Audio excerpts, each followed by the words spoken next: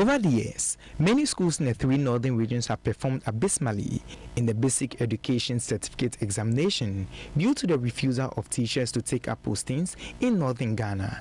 Government, in the latest move to arrest the situation, has promised to reward teachers who take up postings to the north with a 20% increment in salaries.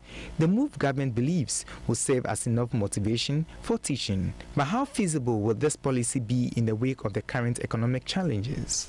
This whole 20% increment, I hope and pray that it doesn't become an issue of political debate. Because why am I saying this? We are talking of 20%.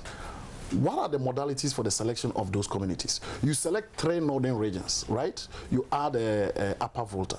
Somebody somewhere in Western region, somewhere around Enche, with the same conditions as a town in called Kum, will say, how come my community is not selected, but this place is selected? You understand what I'm saying? You have the same conditions of a community in a place like Ashanti region, and even in Greater Accra. The fact of the matter is, when we talk of Greater Accra, it's not just Accra as a town.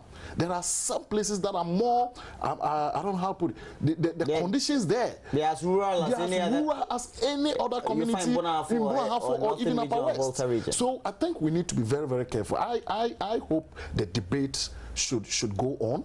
I think the various stakeholders who are involved in the educational development of this country have to be very much involved. It should not be seen as a position that is coming from the top.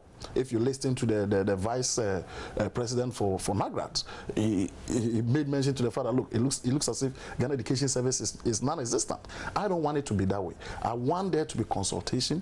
I want there to be, a various stakeholder consultation, so that we can fashion out a more pragmatic approach to dealing with this issue, because this issue has been in existence for a very long time. It's going to be there, Roland. But at the end of the day, how do we try as much as possible to reduce it? University of Education lecturer Dr. Ahmed Jinapo on the AM show indicated that aside the salary increment, there will be an accelerated teacher promotions program for such teachers where after working for 3 years, they will be promoted to a higher position.